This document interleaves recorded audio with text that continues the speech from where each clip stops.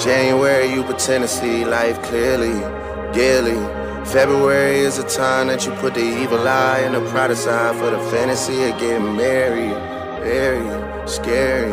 March got you already second guessing titles. April, spring is here and just like a spring you start to spiral. May bring some warmer days, poolside getting very tan. June, hey, you're moving ice cold, going back and forth with a married man. July, that's when I found out. July, August, it was baby this, baby that, like yeah, you're too tired. September, we falling off, but I'm still the man you tryna win over. October is all about me, cause your turn should've been over. November got your mood board in for next year and you're single. December, the gift giving month, and now you wanna rekindle.